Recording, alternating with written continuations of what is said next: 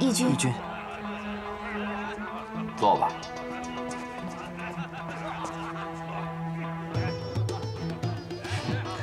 你们这些外族人呐，坐便是坐，偏偏要跪坐。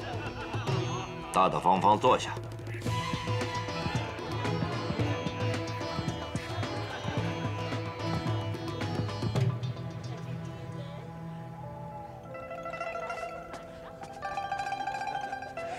上仙啊，请，请喝。来喝。上仙啊，胭脂，你二哥呢？怕是还没回来。宫中养了数不清的美人。 还整日去凡间寻欢作乐，哼！何处像个皇子？二哥他今日生母忌辰，怕是因为这个才没回来。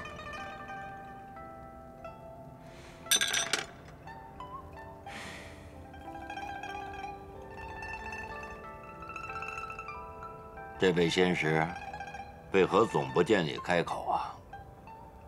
莫非不喜欢我这大紫明宫的招待？没有，君上，小仙不善言辞，怕说多了反倒扫了君上的兴致。怎么会？君上，小仙敬你。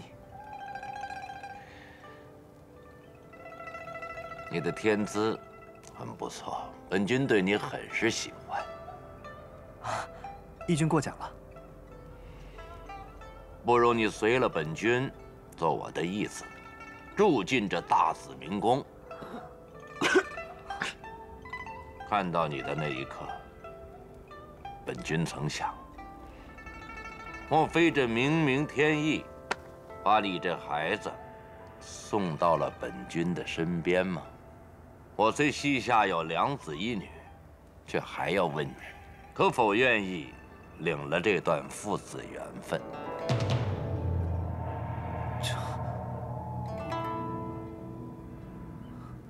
怎么？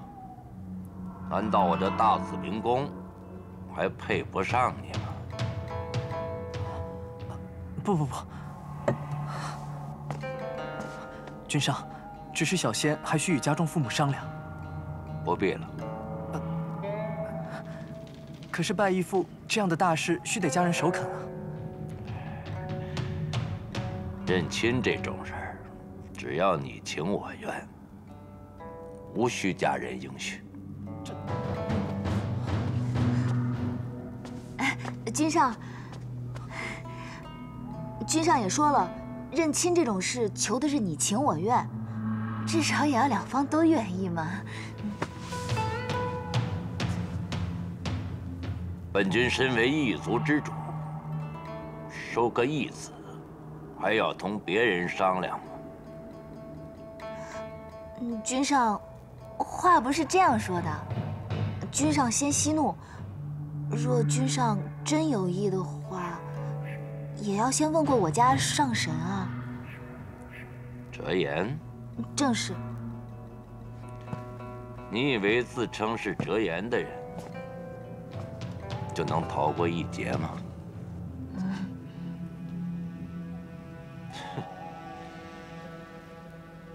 可是去年天君寿辰。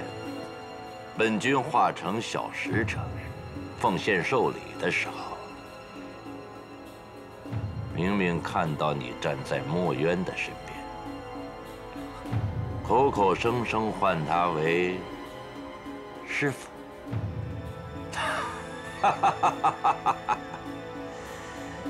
你们2个人根本不是折颜的人，而是昆仑虚的弟子。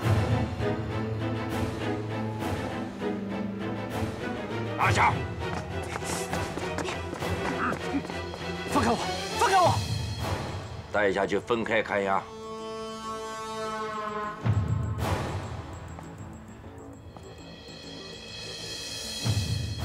小仙使，好好想想，是要千刀万剐，还是乖乖的做本君的干儿子？哈哈哈哈哈！哈哈哈哈哈！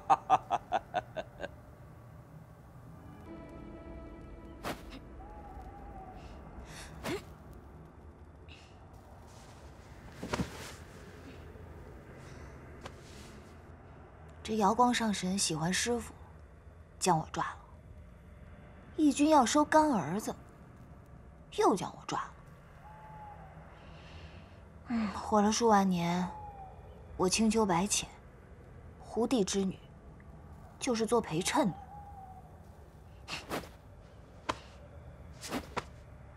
法术也使不出来。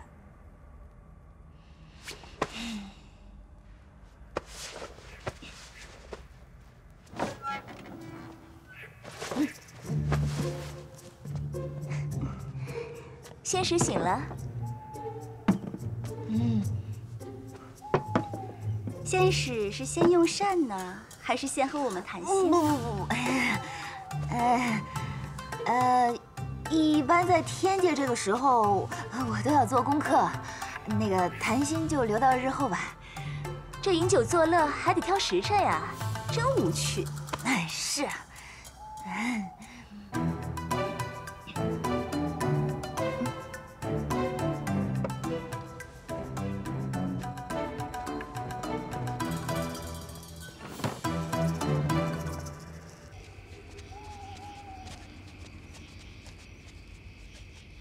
公主，去吧。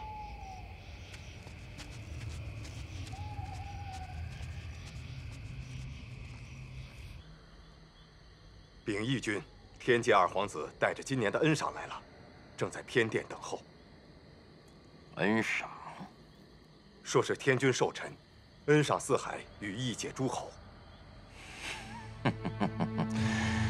那个老东西，每年过生辰，都要恩赏四海八荒。真以为本君会和四海水君一样对他俯首称臣吗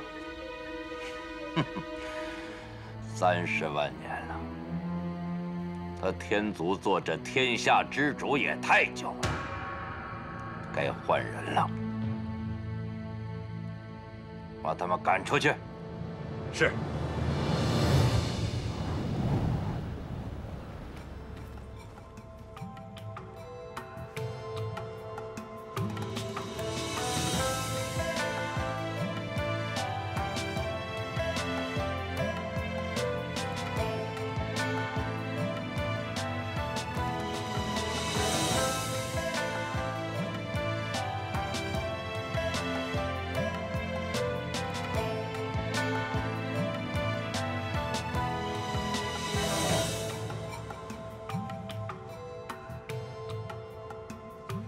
好了，都退下吧。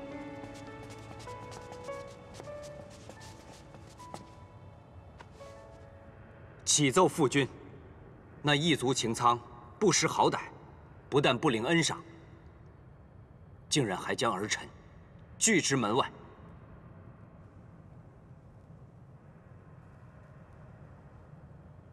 义军越来越不成体统了。连本君的恩赏都敢退回来，又不是什么值钱的东西。帝君有所不知啊，这一任义军擎苍任意妄为，本君是怕，终有一日他起兵造反，为祸四海。有墨渊在，天君怕什么？可那毁灭天地的东皇钟，就在他的手里。那东皇钟既是墨渊所造，墨渊自有办法能压制住他。墨渊都不怕，天君又怕什么呢？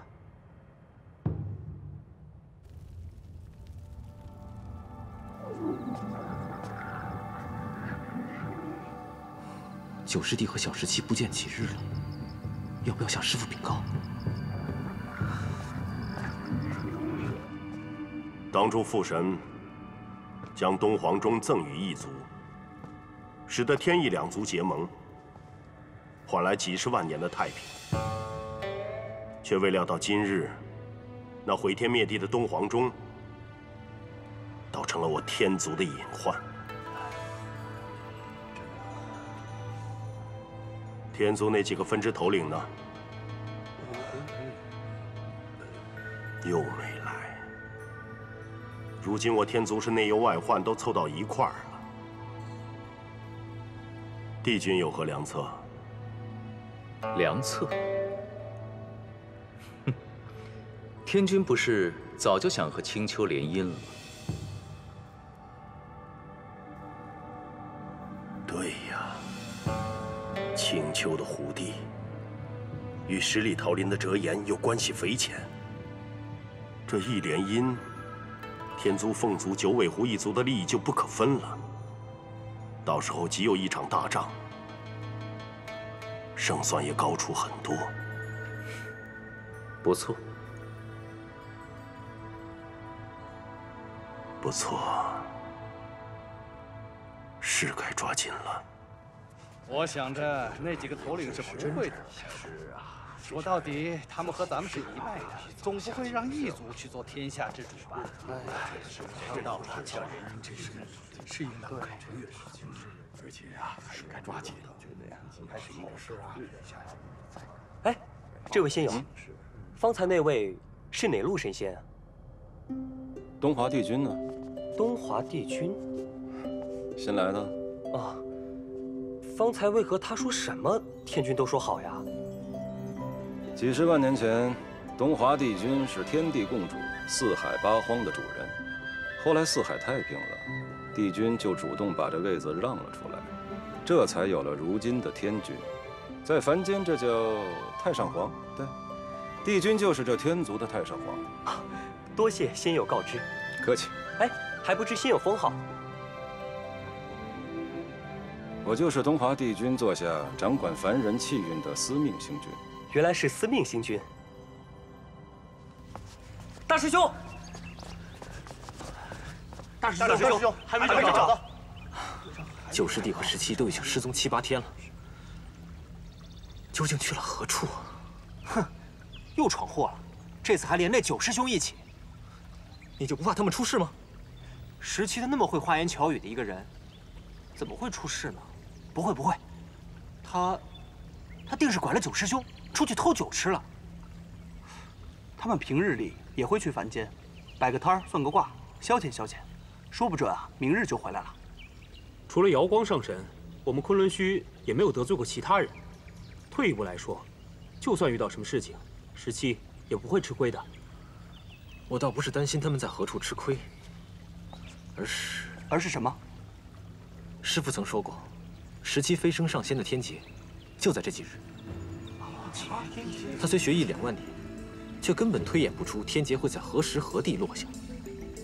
倘若就在这几日，就是大麻烦。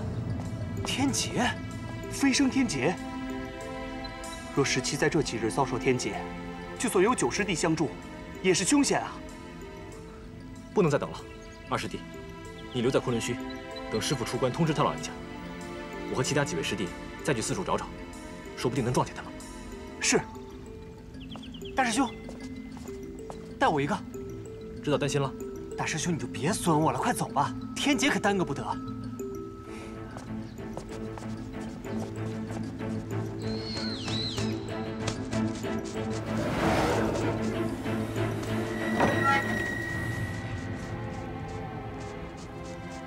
小仙石，今夜宫中无重兵，你快走。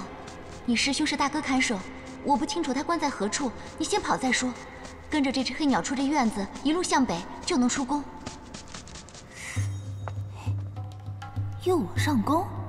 也不对啊，我这都阶下囚了，有何好骗的？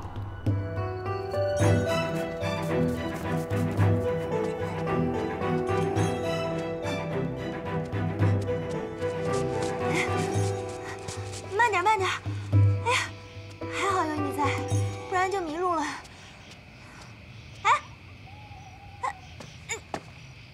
哪儿去了？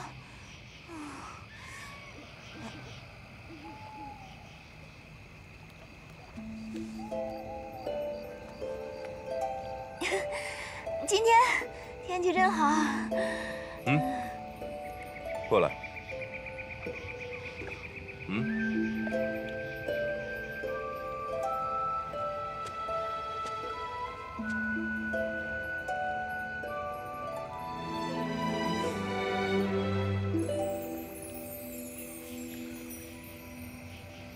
嗯，过来。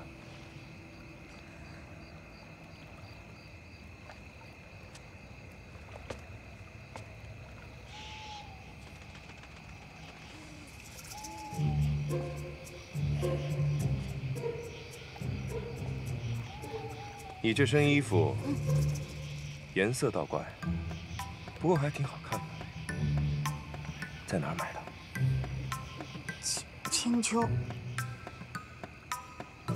正愁父君生辰没什么助力，小兄弟，便算作我人情，把你这衣服给我。你干什么？又不是女人，你怕什么？你且脱了，我让人。不行。 你别过来啊！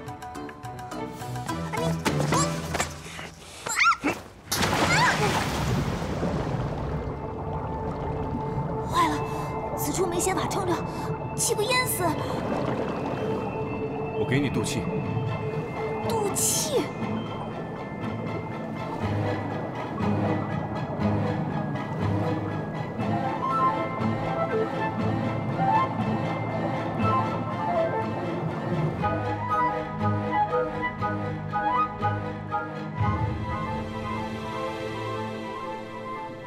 你以为渡气只能用口吗？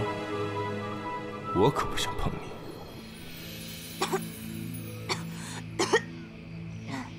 冻死了！如此怕冷，跟凡人似的。我在这可不就是凡人吗？连个法术都使不出来。你是天族人？啊，你肯定也是吧？被抓来当干儿子的。你说什么？干儿子？ 是啊，这义军不就喜欢说干儿子吗？你肯定也是。我是大紫明宫二皇子李靖。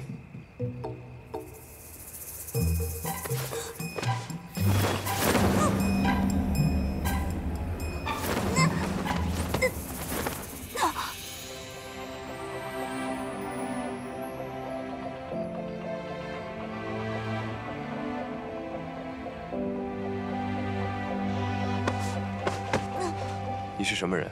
哎呀，算了，遇上你我也跑不了了。我是昆仑虚墨渊上神座下17弟子司音，被你父君抓来的。你就是我父君抓来的干儿子。你父君看上的是我9师兄，不是我。那你是？我是被顺道绑来的。哎呀，算了，逃也逃不了了。 二皇子动手吧！动手？动什么手？也像父君一样，把你抓来当干儿子啊？我宁死不屈。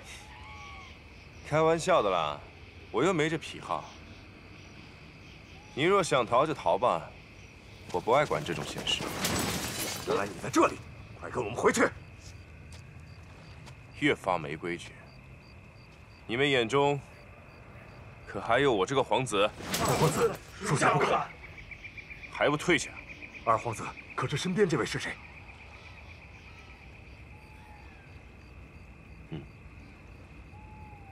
你们真以为我每天只知道饮酒作乐，不知道大紫明宫发生了什么吗？属下不敢。一群没脑子的废物！还不快滚！是。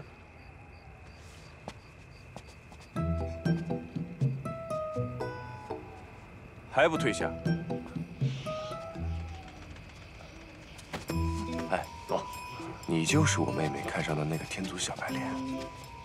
此话从何说起啊？我听宫中的人说，胭脂看上了一个天族小白脸。他既然肯带你逃走，也就是说，他真的看上你了。有误会吧？没事儿。既然我妹这么喜欢你，我总不能让你被抓回去吧？我就屈尊一下，亲自送你回去。回哪儿啊？自然是从哪儿来回哪儿去啊。啊！你说什么？二皇子正在与那个司音喝酒，还要彻夜长谈。属下亲耳听到的，他们两个浑身湿透，说是落水了。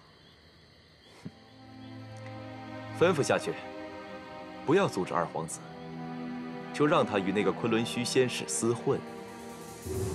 等我们与天族开战，我正好找个机会，向父君参他一门。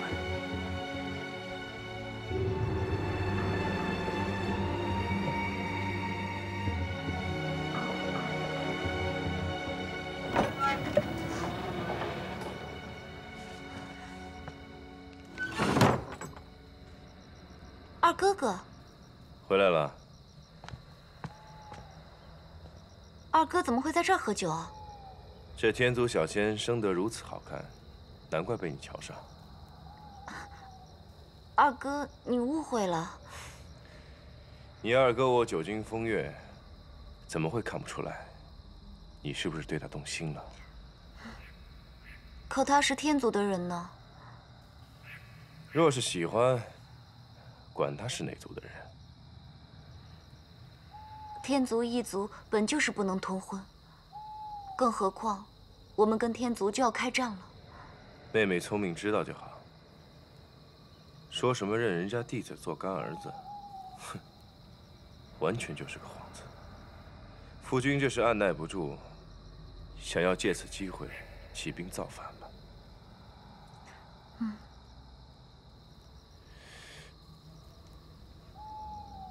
但是我对起兵造反并没有什么兴趣。当真？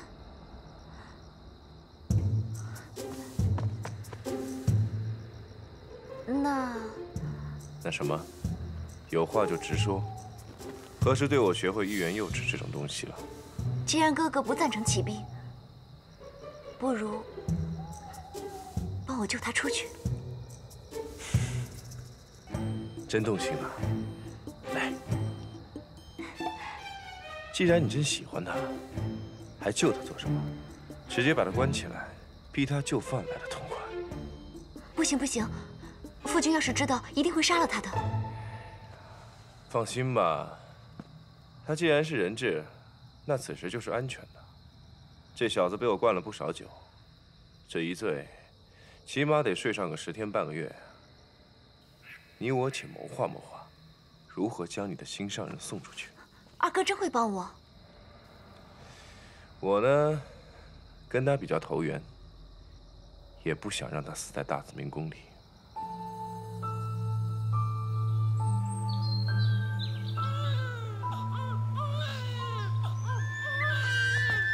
阿娘生了，你看，是个女孩。女孩，咱们生了那么多儿子，就小武一个女孩。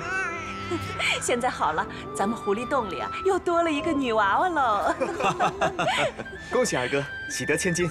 哎，待了10天才从他娘肚子里出来，估计啊，以后又是一个不省心的孩子。阿娘，不会又像小武吧？像小武不是挺好吗？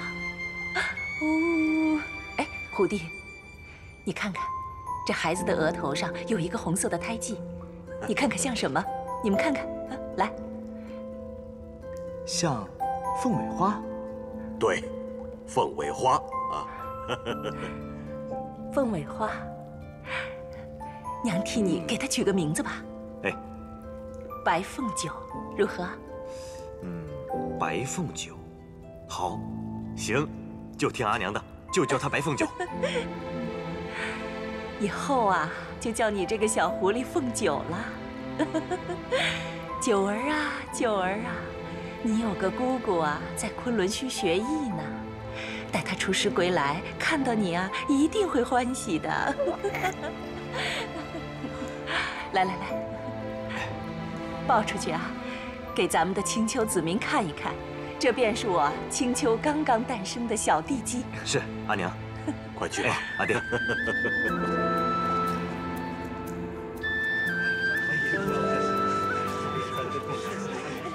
出来了！这便是青丘孙字辈的第一位公主，白凤九。恭贺徒弟喜得长孙，恭贺二殿下喜得小公主。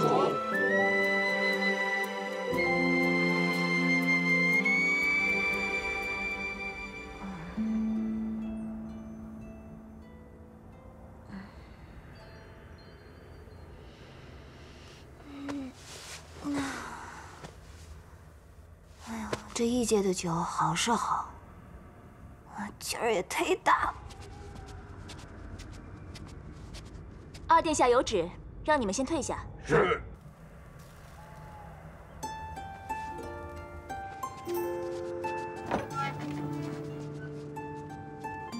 先使，二位是？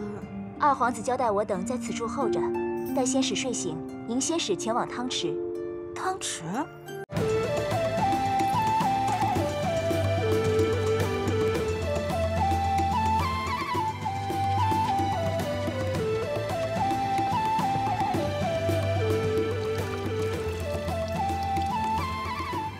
都退下吧。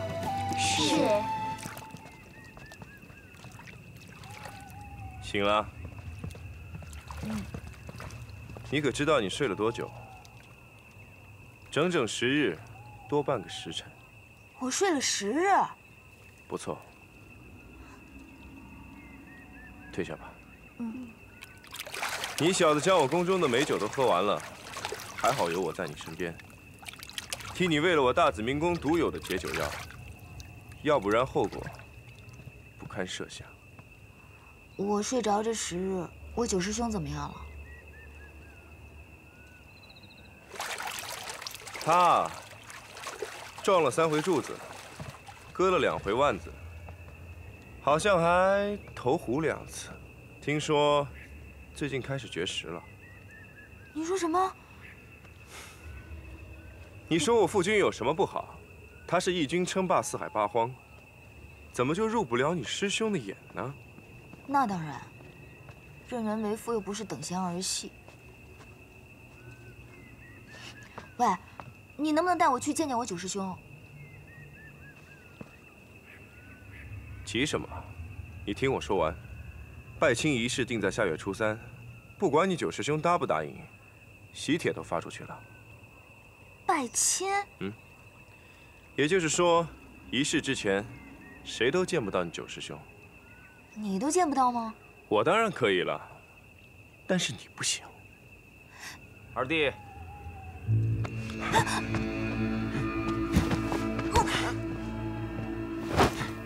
荒唐！父君的人你也敢碰？有何不敢？即便有一天你死在了那里，我都不会管你。但这个人不行。左右不过是个小仙使，诱饵罢了。你们想要挟墨渊，一个令语就够了。这个留给我。要不是父君可怜你们母子，早就把你这个废物赶出宫去了。如今倒好啊，还在这里鬼混。切，鬼混！我看他分明就是墨渊藏在昆仑虚的女弟子，假扮的男人。大哥，你也不必如此呵斥。我越是忠于鬼混，你越是高兴，不是吗？好，好，你去逍遥。等我们与天族撕破了脸，哼，我看你怎么办。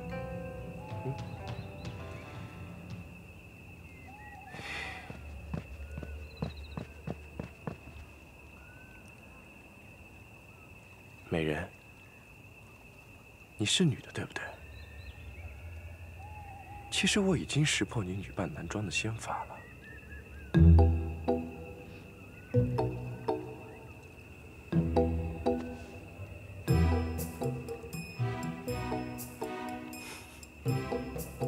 告诉我，你到底是不是女人？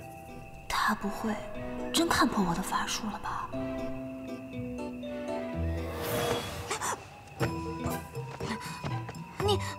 别乱说。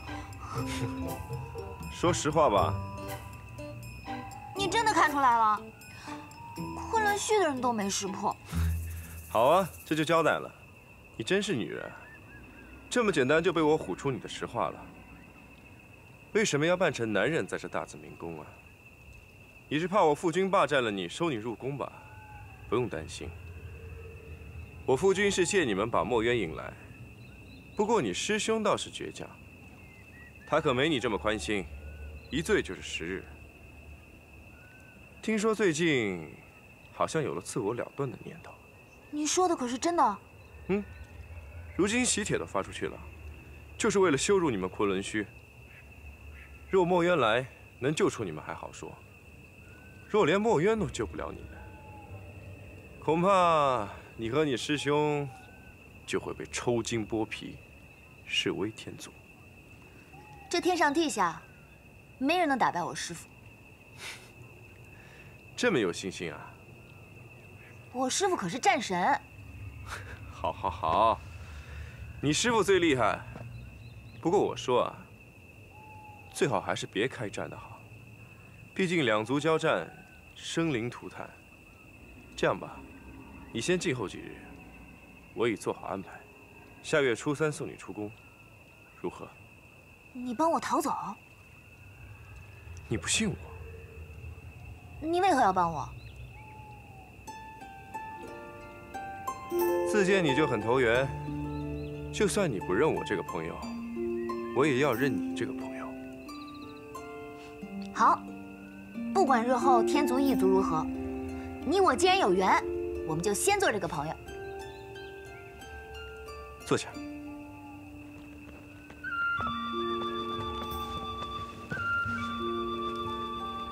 你想对你师兄说什么，在纸上写清楚。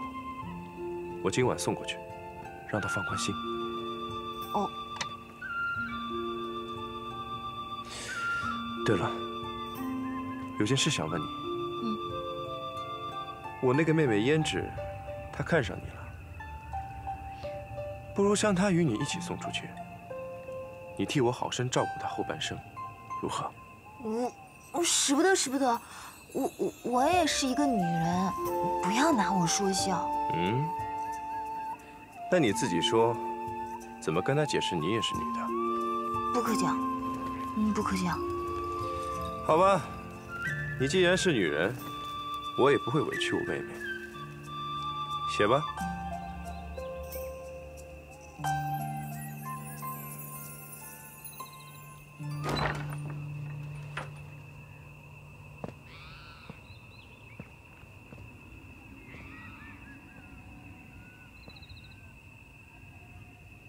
我是异界的2皇子，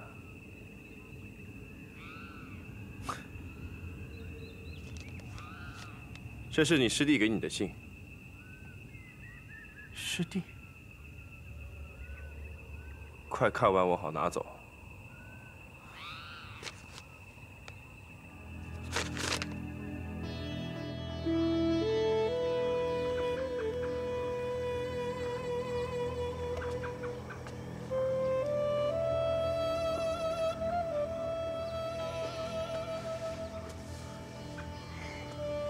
2皇子怎么忽然喜欢赏荷了？每日来这莲池几次？偶尔风雅风雅，不好吗？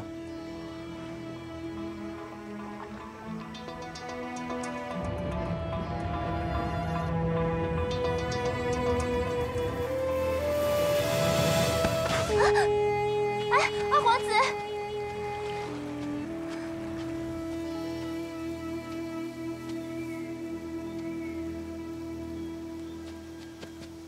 二哥，可办妥了。父君这次广发喜帖，羞辱昆仑虚，就是下定决心要造反。若真将司音就这么放了，日后再见可就难了。我身为异族的公主，是不可能与天族人在一起的，更不用说舍不舍得。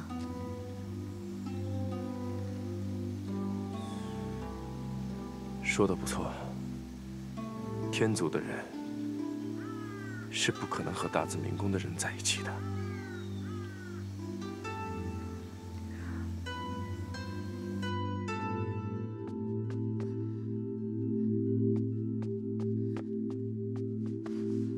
师傅，师傅，你快点来救我们吧！不行不行，你不能来，你来了会中了那义军的计。你在义军？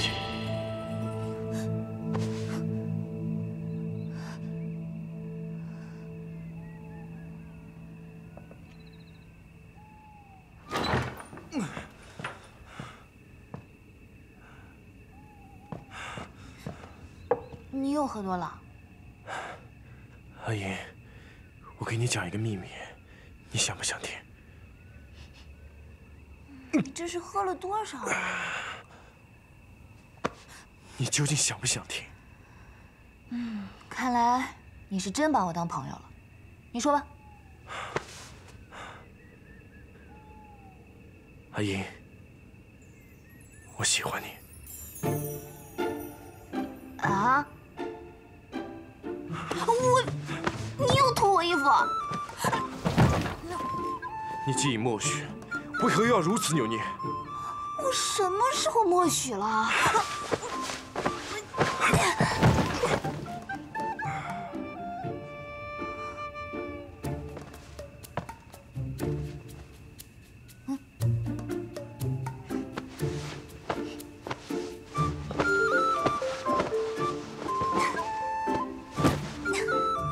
你喜欢我？哼，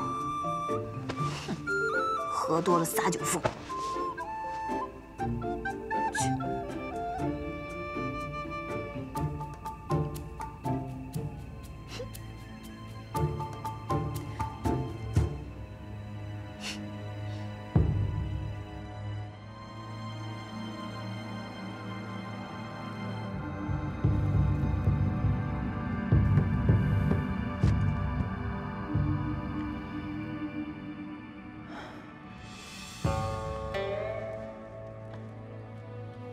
擎苍竟然敢公然羞辱昆仑虚，以墨渊的性子，绝忍不了。看来擎苍这次是必反了。你去暗中探一探大紫明宫的情况，尤其擎苍那几个皇子公主。是。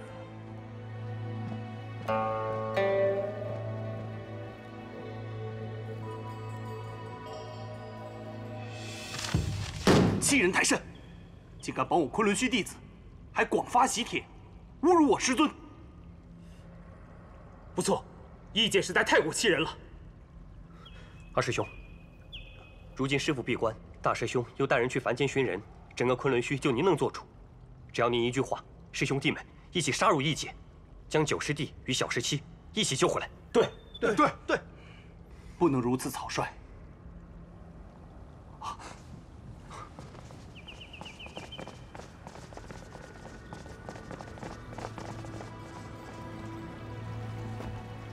师傅，都起来吧。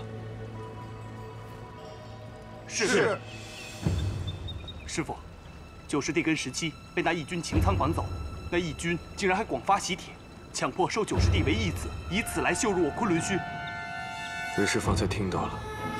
我等方才商议，要去大紫明宫将人抢回来。我一人即可。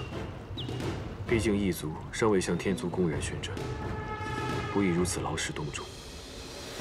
速召回蝶峰，待我归来立刻封神，不得再有任何人出入昆仑虚。是。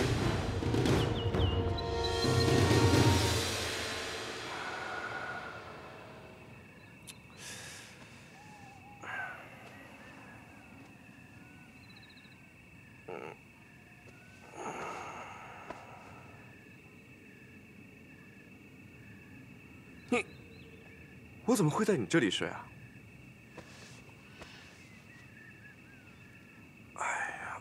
你昨天晚上喝多了，3更半夜跑到我这儿来，说喜欢我。你说什么？喂，我跟你说啊，我不是故意的。我真是把你当朋友。我们异族是不能跟天族人在一起的。对，你不是故意的。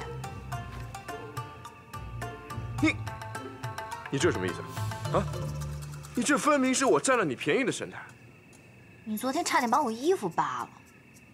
你血口喷人！你都2次差点把我衣服扒了，还说我血口喷人。不，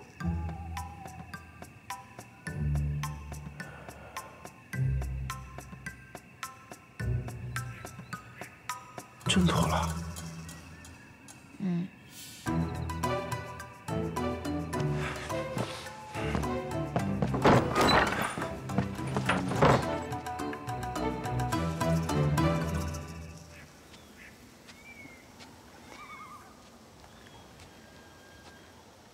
小仙石，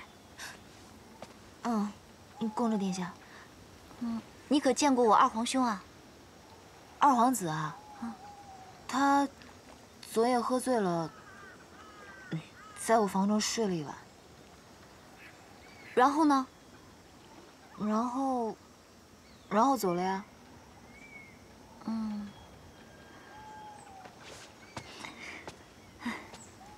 就在这几日啊。我与二哥已做好安排，将你们送走。多谢公主殿下，不必谢我。我异族人做事素来只为自己。我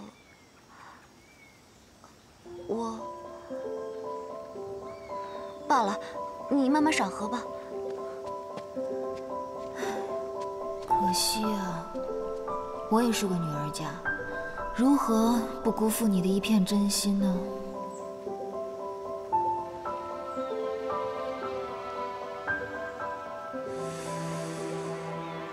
我到底是怎么了？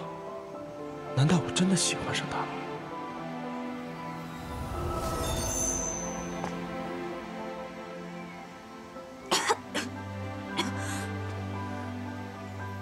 师父。师父，我就知道你会来救我们的。你没事吧？今日仇怨，日后再算。咱们先去救你九师兄。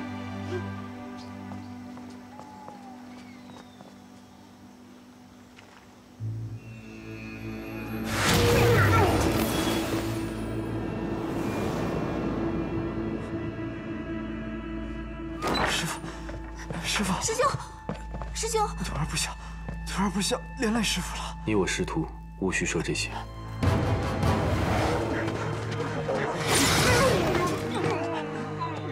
快走！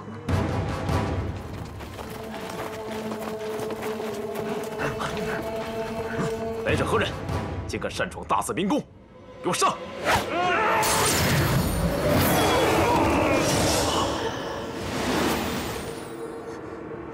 师父，快走！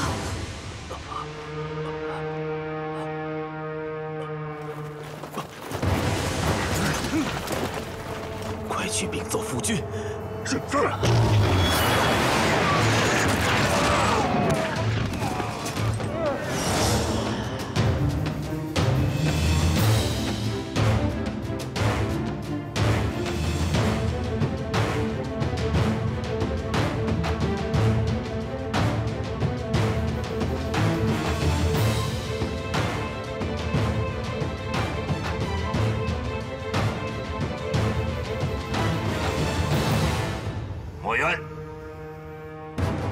真没想到，你会为了2个小徒弟，违背两族盟约，在我这大寺明宫大开杀戒。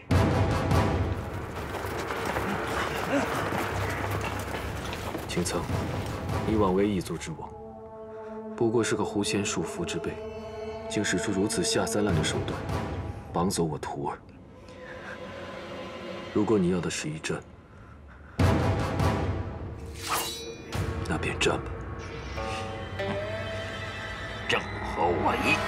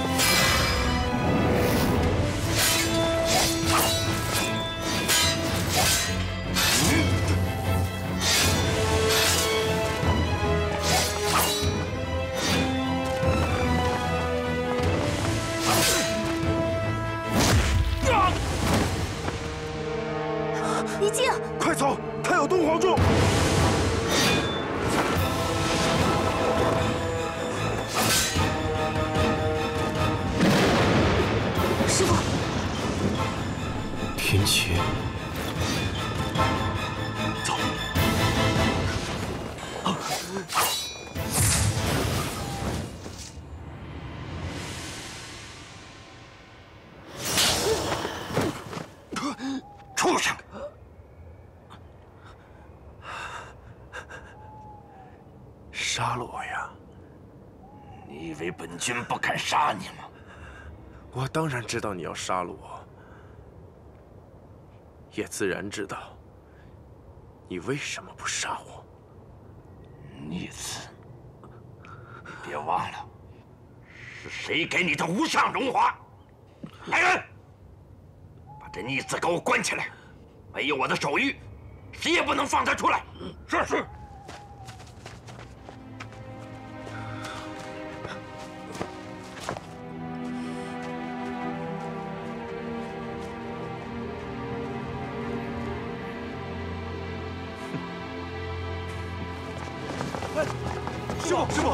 师傅，冯深，是，子兰，来，其他人跟我走。是。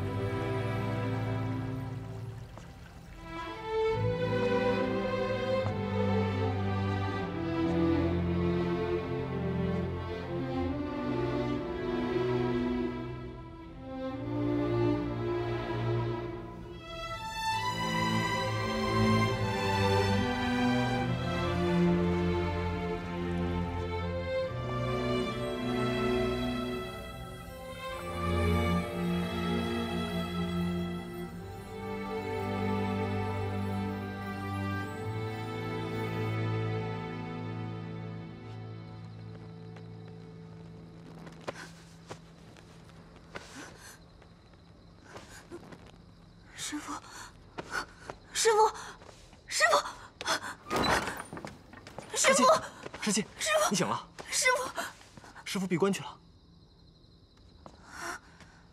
师傅，来，师傅闭关。来，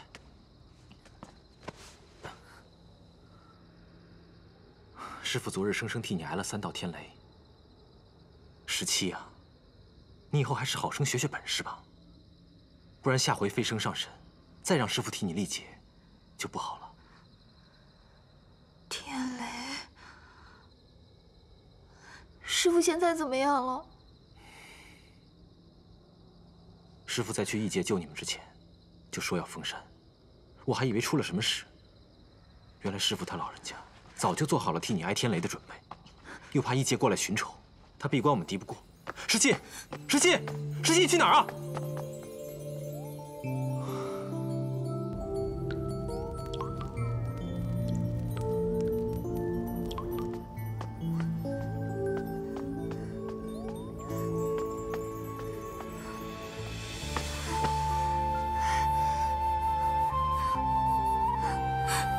师傅，您是不是伤得很重啊？师傅，是弟子不孝，弟子连累了你，跟着您学了2万年，连天劫的日子也算不出来。师傅，你快点出来吧，17将自己炖了给您煮汤。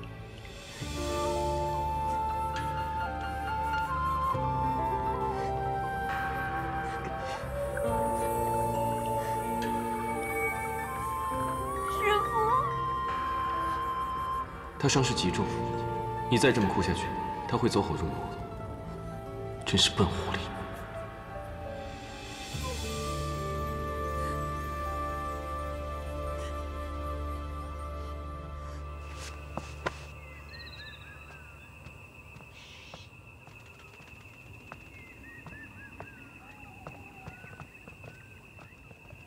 参见公主殿下。可有见到二殿下？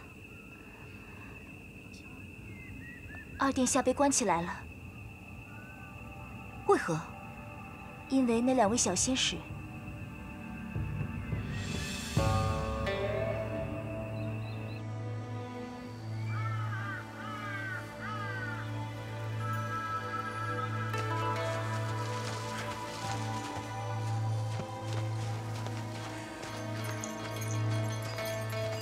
二皇子，哎，二哥，要不你先去凡间避一避吧，等父君气消了再回来。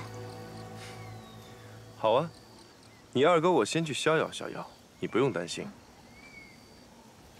倒是你，千万不要承认是你将我放了。二哥，你就放心吧，就算父君知道了，他也不会把我怎么样的。嗯。哎，对了，你若是见到司音的话，替我向他问声好。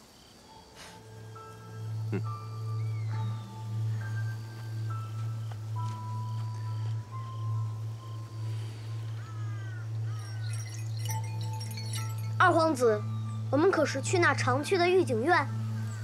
不，我们去昆仑虚。昆仑虚？那里可是天族的圣地呀！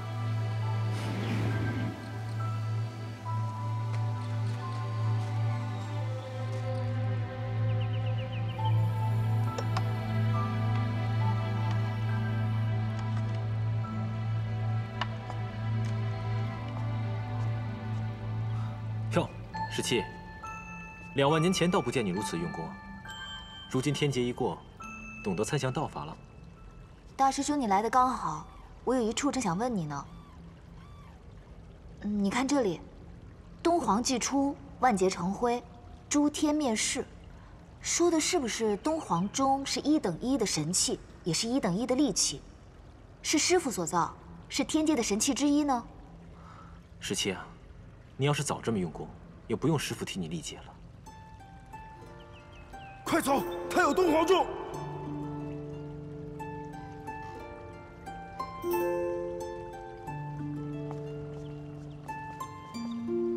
大师兄，有客人找司音。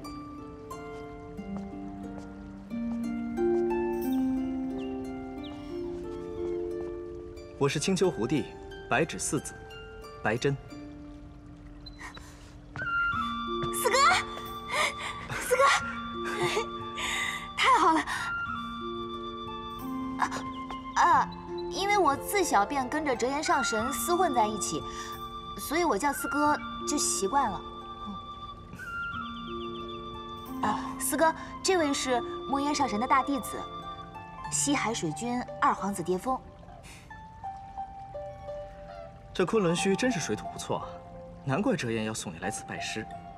看把我们家小司音养的，活脱脱的变成了个风流倜傥的小上仙。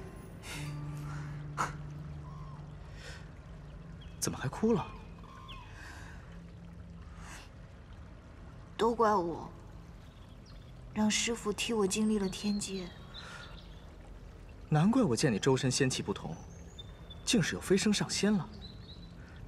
这师父对你还真是不错，这天劫可不是一般人能受的。这都是自家人，你们先聊，我让膳房多添些菜。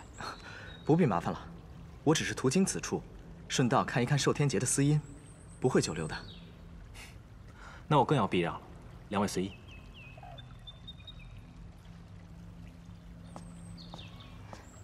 四哥，来。四哥刚来就要走，为什么走得如此匆忙啊？为了异界的事啊。擎苍吗？对啊，就是为了擎苍。话说回来，你不好好待在昆仑虚，跑去异界做什么？哎呀，不是听说二嫂要生了吗？想溜回去看一看。你呀，真是不愧为胡地妖女，随便溜出去便惹得八荒大乱。因为墨渊和擎苍在大紫明宫的争斗，天君很是忧心，便请折颜去，一起商议压制异界的法子。我便顺道来昆仑虚看看。要压制异界了，那擎苍真的要叛乱吗？迟早的事。你是墨渊最小的弟子，上战场这种事，应该轮不到你吧？一日为师，终身为父。如果师父真的要带兵出征的话，我是一定不会逃避的。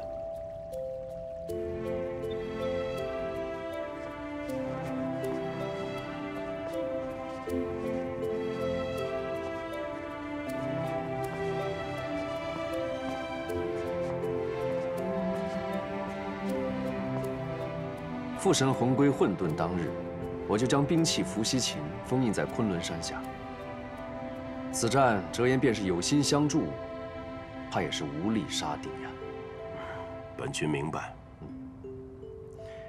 去昆仑虚说一声。是。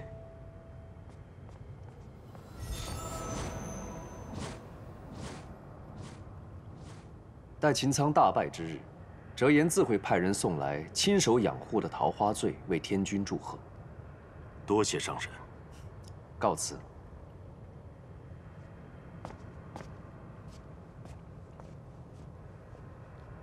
元国的上神大多凋零，仅剩下几个避世高人，却又不得用。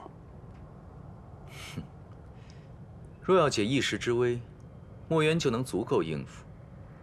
可要想保着四海八荒的万年太平，倒不如亲手扶上为一个听话的义军，寻个时机，将擎苍取而代之。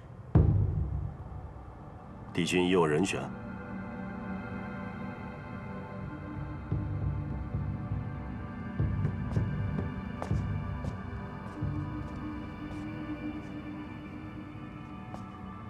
回天君，异族的大皇子离怨始终仇视着天族，二皇子离境倒是不成气候，终日沉迷于女色。据传闻，大皇子为了巩固势力，始终欺压着二皇子。父子离心，手足相斗，这便是大紫明宫的现状。夫君，方才帝君说的不错呀。若是我们寻个合适的时机，将那离境扶上义军之位，确实是一个可以保长久太平的法子。不错，越不成器，越好掌控。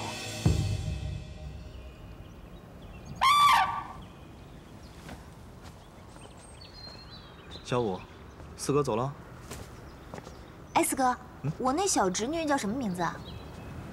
凤九，白凤九。凤九，凤飞九天，一听就是个破天而出的好名字。你这解释，倒也不错。只是不知道这样的名字，会不会坏了她的姻缘？阿娘有替她算过吗？她才刚生下来，担心什么姻缘啊？我们白家最该担心的人是你，赶紧学成下山，好给你找一门好亲事，免得阿娘整日里催我娶妻。哼，那你去娶啊，整天拿我做幌子。好了，四哥真的要走了。小五，你要记得，身为昆仑虚的弟子，要随墨渊去战场，我们没有立场说你，阿爹阿娘也绝不会阻拦你。这是身为一个弟子该做的。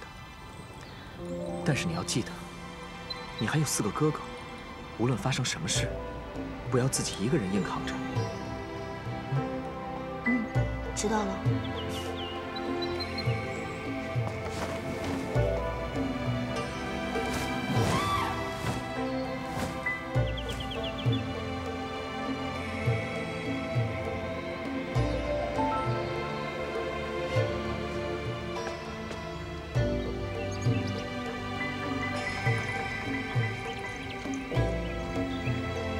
英，我来了。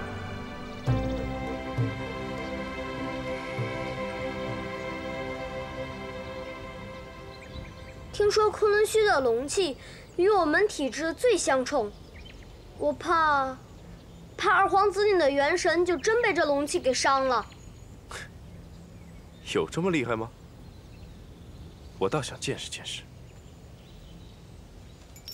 二皇子，你自幼跟着我，可见我对谁如此认真过。我就是想见见他。你在山下等我，不要跟上来。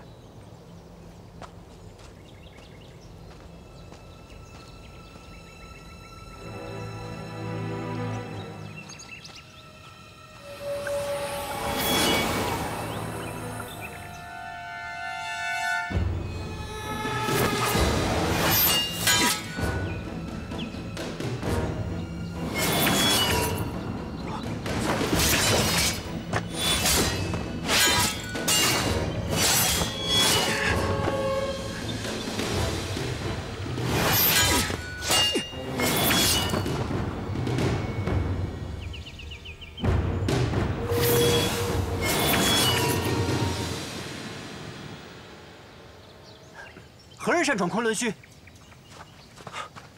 多谢道长相救，我是来找阿英的。17，你是何人？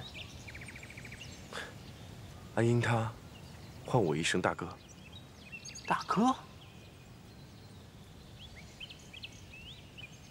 好吧，谅你也不敢在昆仑虚说谎，随我来。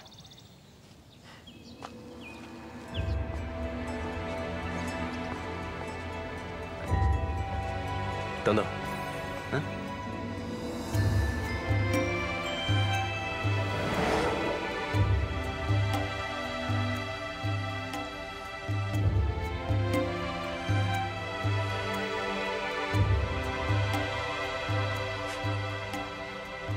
你这是做什么？来到天族圣地，总不好衣衫不整吧？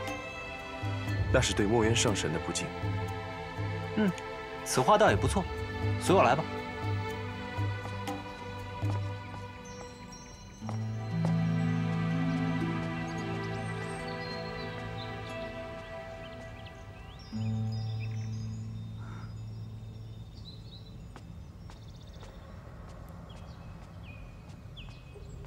二皇子，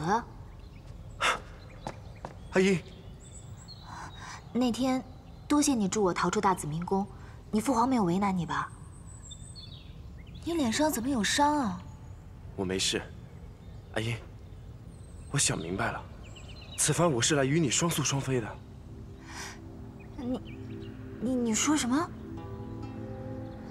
我愿意放弃我的身份和地位，只求能够常伴你左右。